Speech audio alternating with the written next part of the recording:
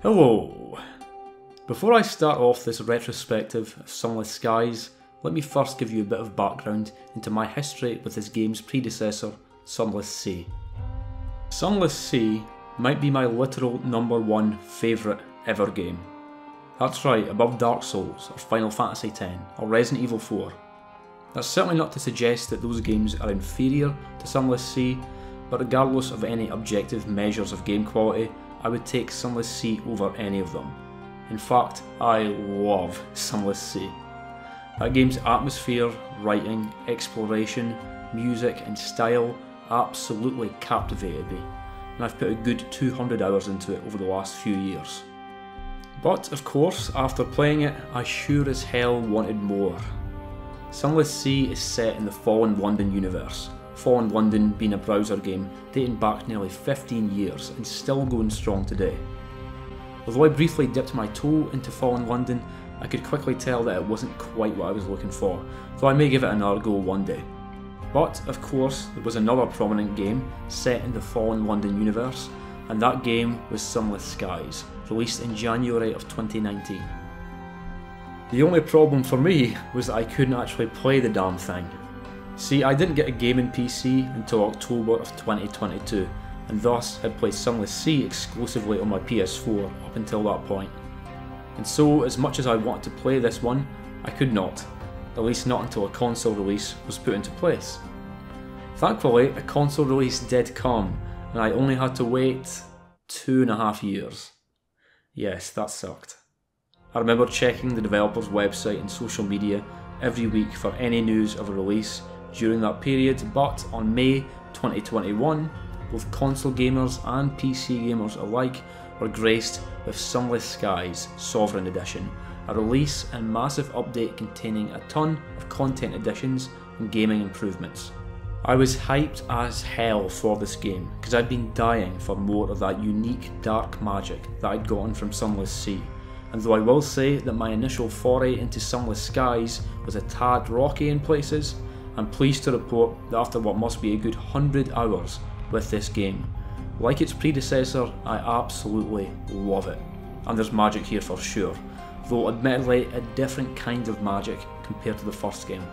Though Sunless Sea was by no means a perfect game, it still made for an imposing shadow, especially from a writing standpoint. But Sunless Skies managed to match the quality of the first in some places and vastly exceed it in others. And coming from a Sunless Sea fanatic like me, that's really saying something. But enough chitter chatter, I think it's time we talked about what the hell this game's all about, what it does well, what it doesn't do so well, and how it all compares to the first game. Let's talk Sunless Skies.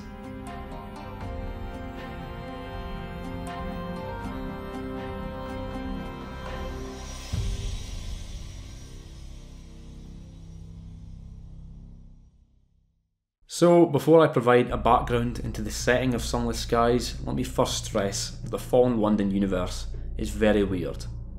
Although it shares many traits and similarities with our own world, there are also countless divergences, eccentricities, and sentient sigils of blue fire, and some other stuff too. Usually in my videos I provide an intro to the game's story and talk about gameplay, graphics, etc, then come back and finish talking about the plot later on, but for Sunless Skies I'm not quite going to do that because there is no mandatory plot in this game. Rather, the game has hundreds of stories found at dozens of locations across multiple regions, and almost all are optional. There is a really fantastic storyline or ambition to follow in the game, but you never have to do it if you don't want to, and the game itself even discourages you from tackling it on a first playthrough, although I definitely recommend you try it on a second playthrough at least, because it's well worth experiencing. So, back in the time of Victorian Britain, London was stolen away by bats and then deposited deep underground into a massive body of water within the earth called the Untersee. In the Fallen London universe, the natural laws, even the laws of life and death, are only maintained due to the light from the stars. In this universe, light is law. Also, the stars are actually sentient beings here, referred to as the Judgments, who have their own language, wars, and interstellar dramas. What happens in the absence of the light from the Judgments? Well, you get the kind of world we saw in Sunless Sea, where nearly anything could happen and nothing was as it seemed. Sunless Sea had a bunch of different endings to go for, but there was one questline in particular which holds the most significance to Sunless Skies, and it's the one concerning the merchant venturer and his desire to open and travel through the towering and terrifying gates of the avid horizon, because through these gates lies a sea yet more sunless. And that brings us to Sunless Skies, because although the above ending was optional, canonically the avid horizon does get opened, and this marks the start of the next epoch of fallen London, now risen through the gates and into the heavens. Now, as you might have guessed by the titles of these games, whereas Sunless Sea has you captain various seafaring vessels, Sunless Skies has you travelling across the very, you guessed it, skies.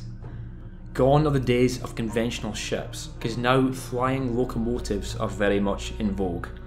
Although not a massive amount of time has passed between this game and the first, significant developments have gone on in this new territory. London is very much the dominant power, though there is certainly some lively opposition, as well as remnants of old powers from the days of the Untersea.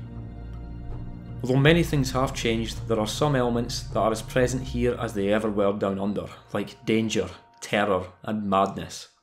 Although the diverse and far-flung populations of the Untersea were almost entirely shielded from the stars, this new higher world has people in far closer proximity to celestial consciousness, although the native stars of some regions are all but absent, or, as we see in Albion, London's new main territory, darkly destroyed, a chilling testament of London's power perhaps. Furthermore, just as beasts, pirates and otherworldly beings prowled the dark waters and corners of the Untersea, even stranger and larger entities still roam the skies here, beyond the avid horizon, in this sea yet more sunless. So that's a bit of an explanation, I guess, as to the world of Sunless Skies.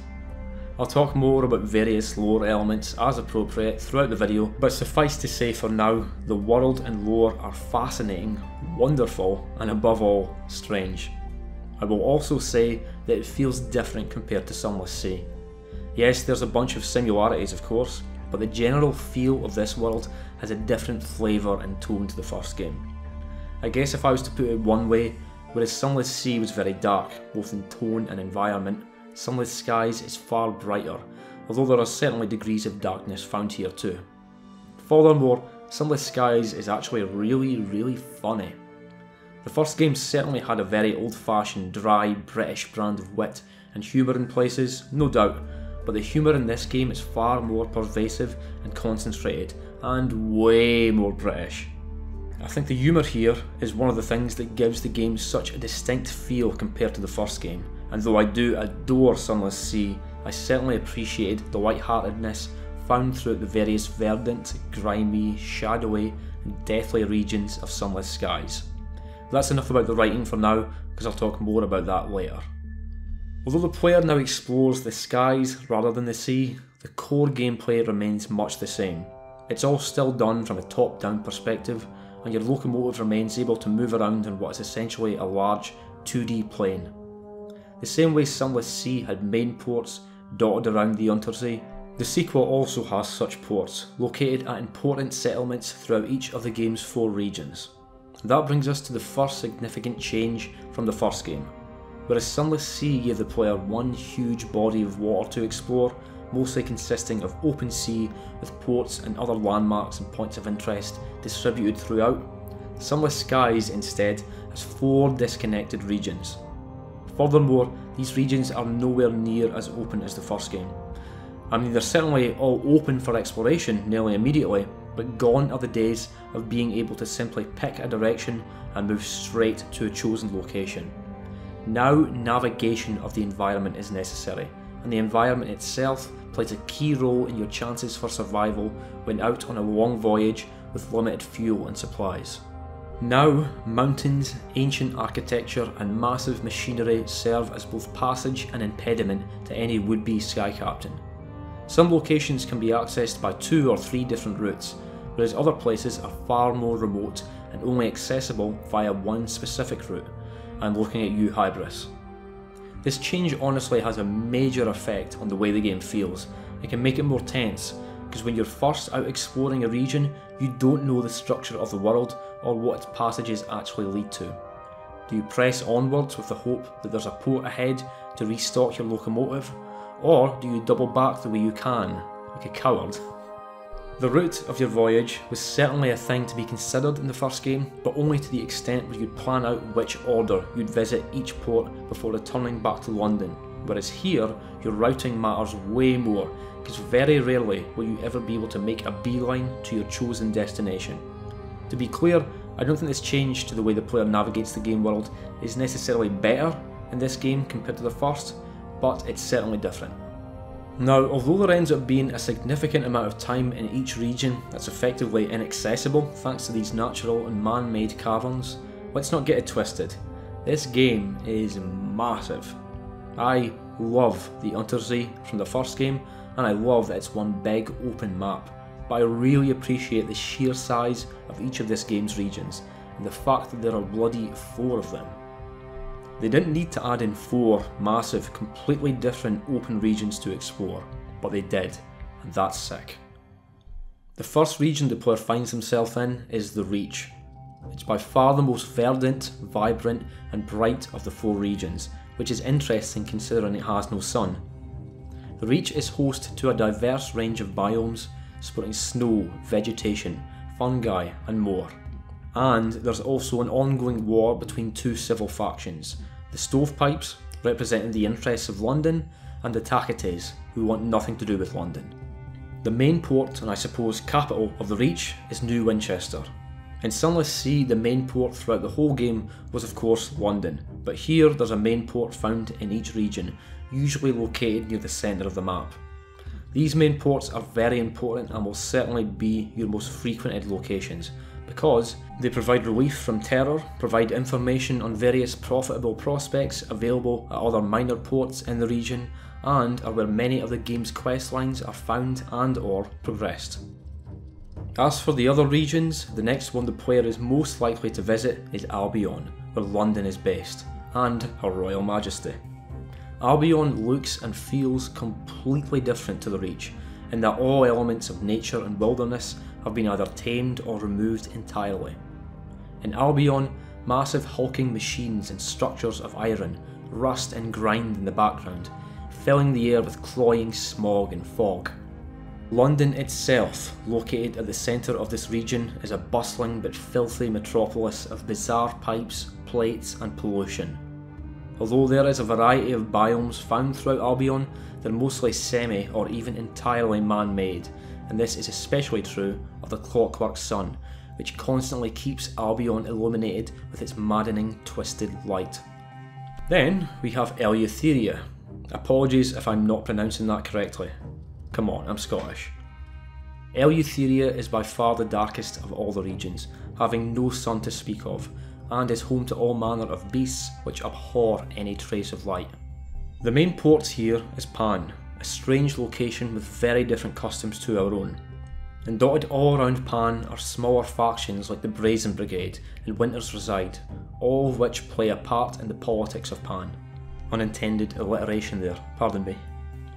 Many sections of Eleutheria defy all explanation, such as the infinitely large Langley Hall, or the wild darting gaze of the Halved. Also found in this region, beyond a pure black region called the Belt of Midnight, is Eagle's Empyrean, a rival to London, also having ascended through the Avid Horizon decades ago. And lastly, there's the Blue Kingdom, the Kingdom of the Dead. Although this region is about half the size of each of the others, it more than makes up for it in sheer character and beauty. The Blue Kingdom is where every soul goes after death. The rules of life and death work very differently here, and indeed, the whole process of death has become downright bureaucratic.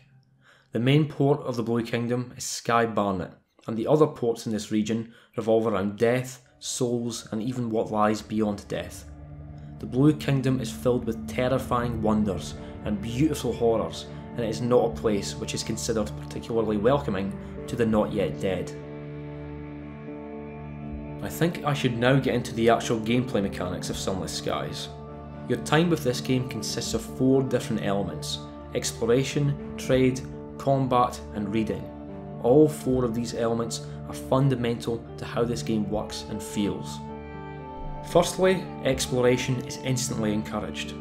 After reaching New Winchester within the first 10 minutes into the game, you're essentially free to do and roam as you please.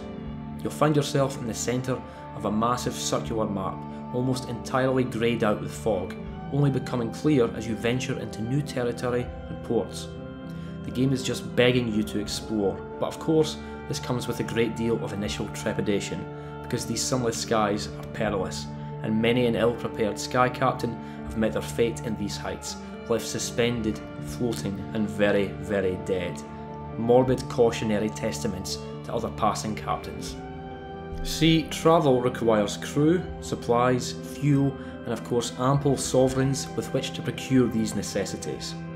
Crew is needed for your ship to function adequately and for certain skill checks and interactions. Although the number of crew you have of course refers to how many folk you have aboard your vessel, it helps more to think of them just as a resource, as heartless as it may seem. And by that token, crew is something you don't want to run out of. When your number of crew drops below half of your locomotive's capacity, bad things will start to happen and your terror will increase faster, and if it reaches 0, well, good luck. You're going to want a decent number of crew relative to your capacity, though it's a bit of a balancing act, because the more crew you have, the higher your rate of supply consumption. Your supplies are always going down, except when engaged in reading at a port, where in-game time is paused. They can be bought at most, but not all ports, and, as you'd imagine, are necessary for the survival of your captain and crew. Run out of supplies, and your crew will start dying off, and when the last of your crew dies, you die. Then we have fuel, which is what keeps your locomotive in motion. It goes down gradually whenever you move, but thrusting left or right will eat up a small chunk of it instantly.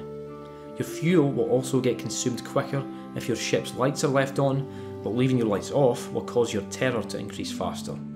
Like supplies, fuels can be bought at nearly any port, and unlike in Sunless Sea, fuels and supplies are the same price anywhere you go. As you might imagine, it's very important to manage these resources effectively, and preparation is everything.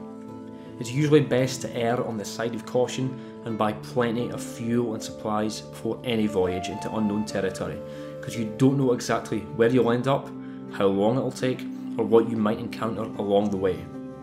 As much time as I've spent with the game at this point, I still find myself in dire straits at times, and things can get very desperate when you start running low on fuel or supplies, especially when you're in the middle of nowhere. Like in this situation here, where I was running super low on everything and found myself at a dead end, knowing I'd have to double back to Leadbeater and Stainrod Nature Reserve. It seemed hopeless and I came far too close for comfort to running flat out of fuel, but I made it to port just in time. Often you will find yourself coming across resources in the nick of time, but sometimes you won't, and that's why it's important to not skimp on the essentials. This is certainly true when traversing the Reach, but preparation and discretion become ever more important when in the other darker and more perilous regions. As well as all the aforementioned resources, there is of course another important meter to always be aware of, and that's terror. Another mechanic brought over from the first game. You see, nearly anything you do in this game will cause your terror to rise. It will stop rising when engaged in a text screen or when close to a port, but at all other times it's going up, regardless of how calm your current situation may seem. One way to slow the rate of increase is to keep your lights on, but then this will use up more fuel, so you've got to decide for yourself when to leave your lights on and when to switch them off. Problem is, if you're running low on fuel, then you really can't afford luxuries like, light. And it can be quite alarming how quickly your terror meter can go from looking peachy to, oh my god, we're all going to die. While terror does have its standard rate of increase, there are other elements which can cause it to go up and thankfully down. A really cool addition to Sunless Skies is horrors. Each region has its own various horrors strewn throughout the map, and while the nature and form of these horrors vary wildly, their effect is the same. They'll make you and your crew very, very afraid. One example from the Reach is Faith's Fall, a carcass of a massive interstellar messenger. Then we have the dead sun of Albion, replaced by a greater horror still, the Clockwork Sun. Stick around these monstrous monuments and you'll find your terror meter quickly getting out of hand, but bear in mind that some quests are tied to visiting these landmarks, and sometimes you've got to pass by them to get to a particular destination. Thankfully, there's a counterpart to these heavenly horrors, and those are wonders. Visiting a wonder will cause your terror to go down by a modest amount, and there are often worthwhile or profitable interactions to be had at these locations. Some of these are just stunning to look at too, like the Xanthus Moon, found near Eagles and Pirion in Eleutheria, or the Horologian in the north of the Blue Kingdom. Of course, you can't just spam terror heals at these places, because there's a cooldown before you'll be able to benefit from them again. You also get a big reduction in terror anytime you return back to a region's main port after being out at Sky for long enough, and anytime you discover a new port, though this means that terror becomes a bit harder to manage when all the ports have already been discovered. There are a ton of other ways terror can be increased or decreased throughout the game. Very often when you take a risk for potential profit as part of one of the game's countless text-based skill checks, the punishment for failure is more terror. But fear not, pun intended, because as long as you know where to look, terror can almost always be kept in check. If things get out of hand though, and your terror increases past 50, you'll often be given the choice to convert a big chunk of terror into a nightmare.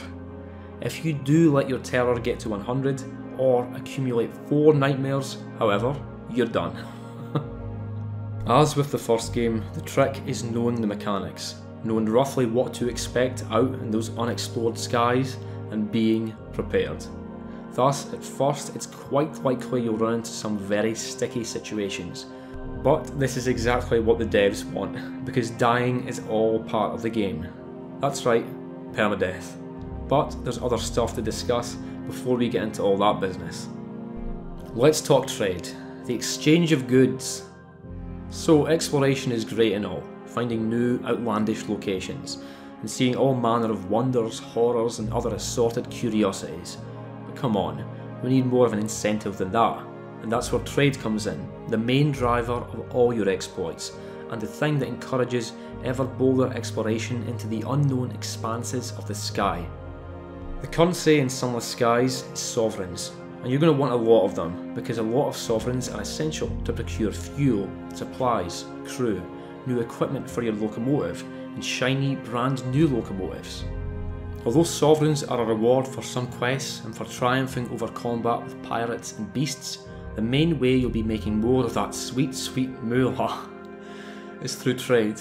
Buying one type of good at one port to sell it at a higher price at another port. Except it's done a bit different here compared to the first game. In Sunless Sea, different ports bought and sold different goods for different prices, so maybe you'd stock up on sapphires at Port Carnelian and sell them off for a profit to some northern port. While in Sunless Skies, trade is primarily done via prospects.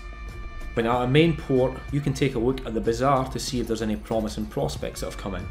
Maybe Palmyre and Plenty's Circus is desperately on the lookout for more barrels of unseasoned hours, and they're willing to pay way above the going rate. So now you can go to a port that sells hours at the standard rate, stock up, and then head to the circus and offload them for huge profit, as well as a nice little bonus if you manage to fully meet their needs. This is how prospects work, and you can make huge money doing this. It won't always be necessary to fly off to a totally different port to stock up on one particular type of good either, because sometimes you'll get lucky and get an opportunity to stock up on discounted items at the bazaar, leading to even greater profit. One issue I've seen a bunch of times with this system, however, is that sometimes you'll visit a port that is apparently desperate for however many of a particular item, and then you'll scroll down only to find that you can buy that exact item at that same port. Don't get me wrong, it's handy as hell when this happens, but it also makes zero sense and can be quite immersion breaking. Although this doesn't happen all the time, it's really not as rare as you might think. But that aside, I really like the prospect system. I wasn't a big fan at first due to my fierce love of Sunless Sea, but after a bit of time I really did come round to it, and the feeling of delivering on a big request for some expensive items is really rewarding when you see that you've made a nice fat grand or two. Now, although prospects will likely be your main money making method, there's another important way, and it's a mechanic that I'm very glad they brought over from Sunless Skies. Of course, I'm talking about port reports. The forces of London and other factions like to be kept well abreast of all manner of goings on all around each region, and thus, at every port you visit, you'll be able to produce a port report. These are used to give the player some interesting insight into each location, but more importantly, they can be exchanged for sovereigns back at the region's main port. In Sunless Skies, the value of port reports depended on how distant and dangerous that port was. So, a report on the Cumian Canal would only get you, say, 5 echoes, but a report on Easterville would get you way more, because a greater risk should mean greater reward. Well, in Sunless Skies, every report will get you a square 100 sovereigns. Doesn't matter where the report came from, you get 100 sovereigns for it. Also, now when you hand in your reports, it's all just done in a oneer, whereas you'd get fun and interesting dialogue for each report you handed into London, depending on where it came from in the first game. The port report system is still great, but I do think it lost a little bit of its flavour since the first game. I don't know, I guess I just missed the feeling of coming back to London after a long voyage with goods and reports galore to offload to the Admiralty, whereas in Sunless Skies, usually you'll hand in your reports to a small port close to the main port, rather than the main port itself. I said port way too many times there. You won't get rich in the game with port reports, Jesus. But just as with the first game, it can sustain your finances even after a not so profitable voyage, which will sadly happen from time to time. And of course, as your purse begins to fatten, you're probably going to want to spend those sovereigns on some cool new stuff, and this game's got you covered. There's a wide range of weapons, tools, shielding, engines, cabins and more to be purchased at the main ports in each region, with later regions having more expensive and powerful equipment available. As long as you've got the stats and sovereigns for something, as well as room on your locomotive to house it, then you are golden. While upgrades like this are very important, at some point you're going to want to just go the whole hog and replace your entire vessel. Just as with the first game, it's not really a case of each more expensive locomotive being better than the last, as there's other things to take into consideration, like weight, gun slots, auxiliary slots, crew capacity, hull, and more. You've got to weigh up the pros and cons and get one that works for you. And if it looks really cool too, all the better. Regardless of which locomotive you buy though, they all operate the same in the air, so we're not talking totally different styles of gameplay here. It's just stark differences at the end of the day. Did someone say stats? Yep, there's stats here, and levelling up and everything. Because among many things, Sunless Skies is also an RPG, and indeed near the start of the game you'll be asked to select 2 stats to specialise in. Although Sunless Skies had 5 stats, hearts, mirrors, iron, veils and pages, Sunless Skies cuts it down to 4, scrapping pages entirely. I kinda get this decision because the primary function of the pages stat in the first game was just to reduce the amount of experience or fragments required to level up, which I guess can be thought of as somewhat unnecessary. Even so, I kinda miss pages. Although the stats you specialise in won't radically change one playthrough compared to the next, it's certainly still fun and worthwhile to try new things each time. For example, most equipment actually has stat requirements tied to them, meaning that a cool weapon with a Veils requirement of 65 might simply be unavailable to you on a given playthrough if you've decided to focus on, say, hearts and iron.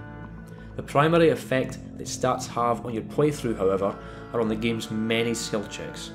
Skill checks happen all the damn time, and always depend on one of your 4 stats.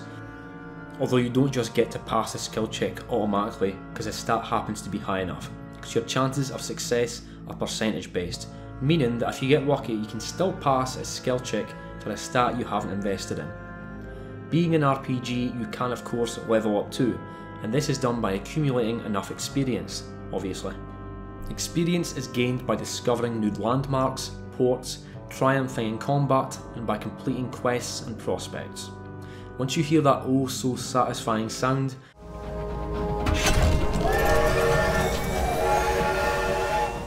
you can pick a couple of stats to increase, done via a pretty creative character development system, with the stats you're choosing to increase come with a bit of story behind them. I mean, it doesn't really lead to your Sky Captain becoming any sort of fleshed out character or anything, but still, I like it. Although you might be tempted to be a sort of jack of all trades, I'd advise against it and just try and focus on a couple of stats to specialise in. Whichever two you choose, there will be viable equipment configuration options available to you, and you'll never really be screwed out of quest lines, though you might have a hard time becoming a smuggler if your veils ain't too high. And now I think it's high time that I talked combat, because this is one area where Sunless Skies massively improved upon the first game. In Sunless Sea, combat was effectively turn-based. Although you could move around and it did have an effect on the outcome of combat, nearly all sea battles essentially boiled down to slowly reversing while waiting on your weapon to charge up, firing then repeating until the enemy was dead. There wasn't really any skill or dexterity involved, and combat largely felt the same regardless of whether you were fighting a terrifying fluke or a nimble pirate ship. In Sunless Skies, however, things are very different. For a start, you're faster, even in your starting locomotive, whereas in the first game, your first ship moved torturously slow.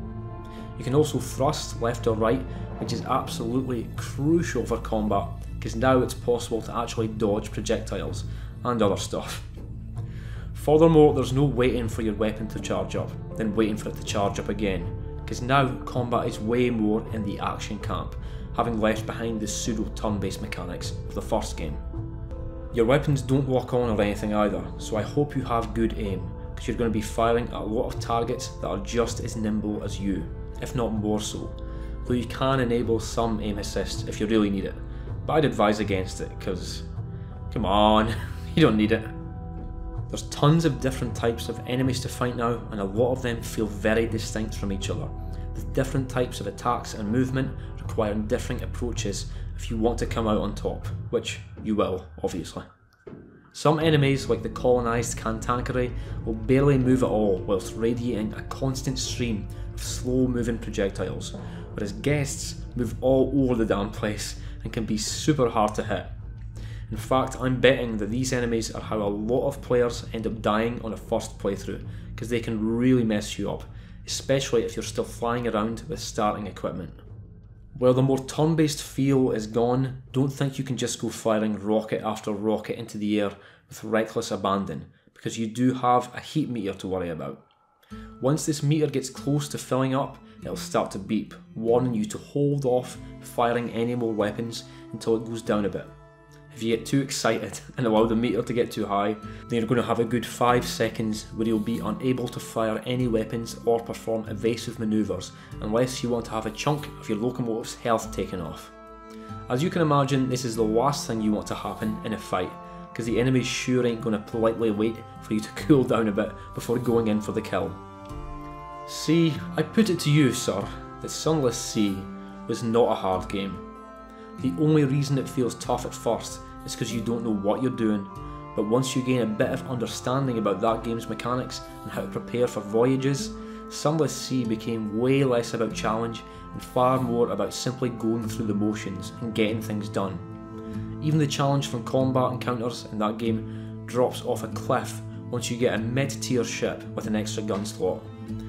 Well, dear viewers, all 7 of you, or however much, things are very different in Sunless Skies, because combat in this game is damn hard, and if you get complacent with the wrong kind of enemy, you will die. It's easy for your locomotive to overheat, some enemies hit really hard, and if you venture too far out without being adequately prepared, you can get badly punished. I remember my very first death in this game, and I was damn furious about it. It was still in the Reach, and I was exploring the southwest of the map when I encountered my first Curator. It was massive, it hit like a truck, and I panicked, and even though I tried to get away, it would simply not stop pursuing me, and I eventually died. It's really easy to be ambushed by very dangerous creatures or enemy locomotives in this game, and air battles can get very tense, even if you're kitted out with great equipment on a high tier vessel. There are some very rough enemies out there, like Guests, the Eaters of the Dead from the Blue Kingdom, or even the Dreadnoughts found throughout the Reach. Very soon after starting the game in the Reach region, you'll be made aware of the ongoing hostilities between the Stovepipes and the Takates. Well, here's some advice: side with the Stovepipes, at least on a first playthrough. The Dreadnoughts in this game can dish out a serious hurting to your hull, whereas the Takates are some of the easiest enemies in the game. But the point that I'm trying to get at with all this rambling about the challenging and engaging combat is that the prime reason why it's so damn tense is because, like the first game, Sunless Skies is intended to be played with permadeath turned on, and it can be brutal.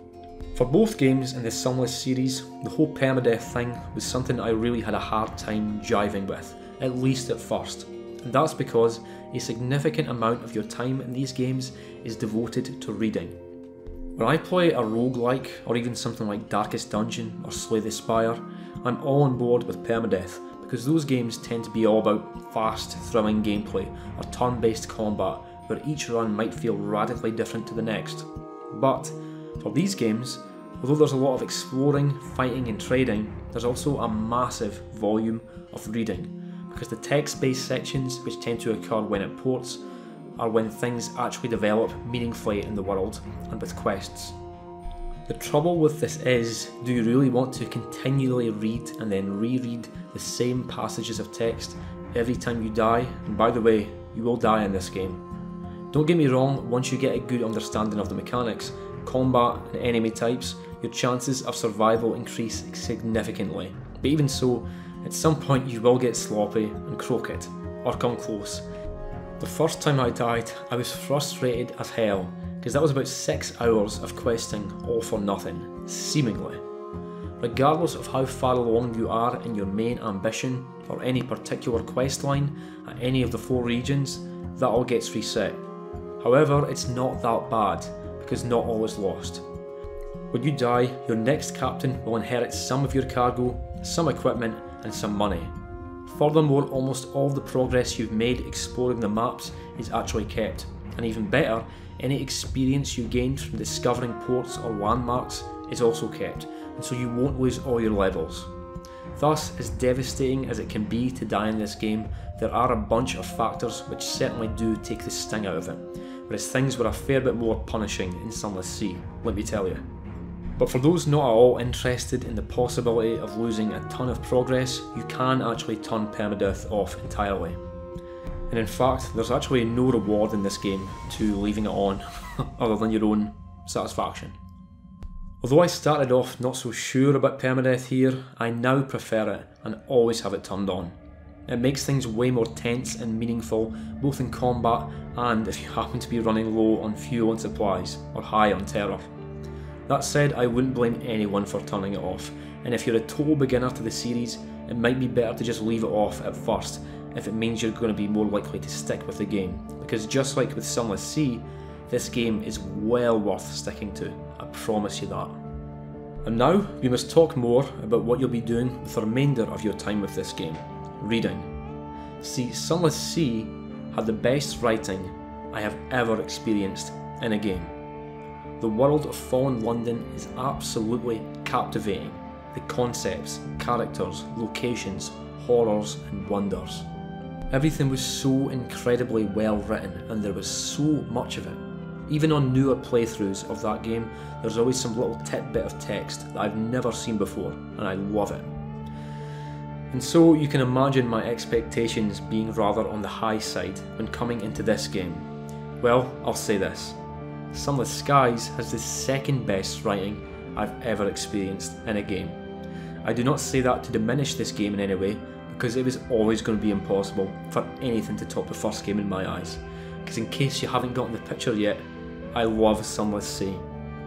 What you should take from what I just said is that the writing in this game is nearly as good as it gets. The imagination of the writing team is on full display here, with each port of each region being delightfully intriguing. You've got places like Titania, situated on a massive flower and thus constantly plagued by attacks from swarms of giant bees. Then you have the clockwork sun in Albion, continuously spinning and shifting, betraying hints of bitter sentience. Then in Eleutheria you have Eagles Empyrean, which is a city fighting back against the pure and utter blackness of the region with the power of electricity. And then in the Blue Kingdom, you've got Death's Door, where all souls must eventually pass to face the astral judgment of the Sapphired King. That's just a tiny sample of the kinds of locations you'll be visiting, by the way. There are a ton of weird, beautiful and dark ports, each with their own history, lore and culture. You'll meet countless characters on your travels through the sky too, always following the naming convention of adjective then noun, such as the repentant devil, the fastidious inspector, or the inconvenient aunt. You'll be able to recruit some such characters to your crew to serve as officers, giving you stat bonuses, and also having their own extensive and detailed quest lines to engage in, often requiring specific items to progress and having you zip to different ports all throughout the heavens. The writing in this game deals with all sorts of themes too, from questions around membership to an exclusive hunting club, then other times contemplating the dreadful ramifications of a dead, blackened sun. Tone can shift widely too depending on where you are, and there will be light-hearted situations meant to make you smile, while at other times things will get far more serious indeed. As I mentioned near the start of the video though, this game is big on humour, and even in a lot of sections dealing with death and horror, you'll usually find some traces of wry humour thrown in. This does however mean that things are generally not as dark here as in the first game, and that goes for the writing, the environment and the atmosphere.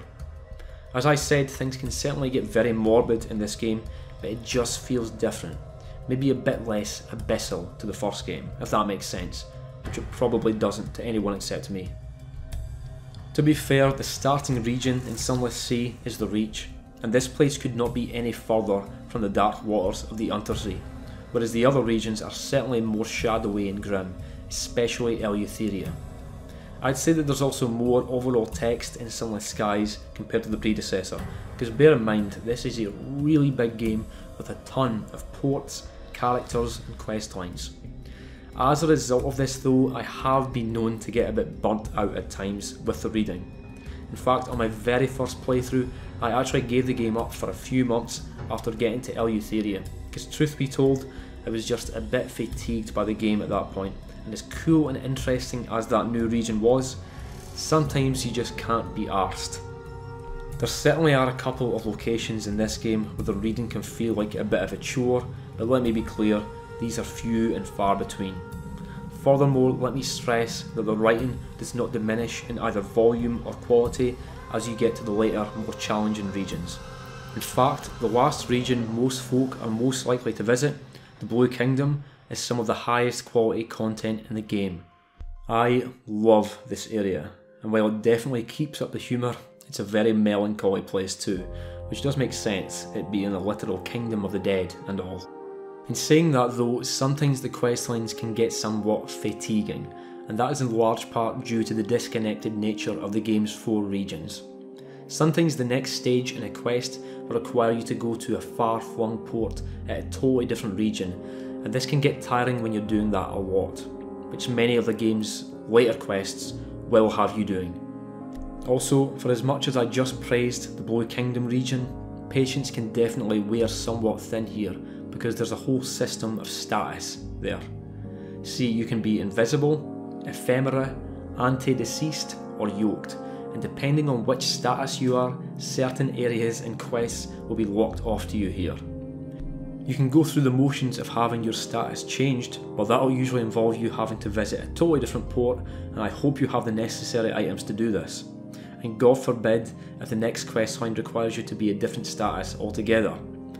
I like the concept of all the statuses in this area, but by God, it can involve an excessive amount of fanning around. Regarding the music and graphics of the game, as if it needed pointing out from me, yes, they are unbelievable. I find the artwork to be some of the best I have ever seen in any game. It is grand, colourful, and let's not disregard just how varied it is. Each region is really big, and there are 4 of them, yet you'll constantly be seeing stunning new spectacles and environments. My favourite place in the whole game is probably the White Well, but this is just one of countless examples. And for the sheer number of ports found in all the regions in Sunless Skies, each one somehow looks and feels completely unique. There were none which felt tacked on. No, they are all a joy to behold, and again, some look unbelievable. Sunless Sea had some pretty basic graphics, but I still loved how that game looked, and a lot of the artwork there was also beyond striking. But, gotta say, Sunless Skies has it beat hands down in this department. The music is another source of utter joy for me. I love this soundtrack. There's a great variety of tracks appropriate for each region, and some of them are downright beautiful. My favourite track in the whole game is Dead TikTok Time, and when it comes on when I'm out exploring the Blue Kingdom, well, let's just say that is my idea of peak gaming. Not only does Sunless Skies have a thick, delicious atmosphere, but it boasts a range of atmospheres for each biome at each of the 4 regions, and it is aspects like this that make me certain that I will be thinking of moments from this game for years to come. Sunless Skies is pretty much the perfect successor to Sunless Sea. It improves upon it in most ways, while also keeping a lot of what made the first game so special. After sinking a ton of hours into it, like its predecessor, I can say that I love this game. I confess that I still prefer the first game, but honestly nothing was ever going to change that. If you enjoyed Sunless Sea and want more, get this game, obviously. But then if Sunless Sea wasn't for you, which by the way, it wasn't for me either the first time I played it, then I'd still recommend Sunless Skies, especially if you're intrigued by any of what you saw here.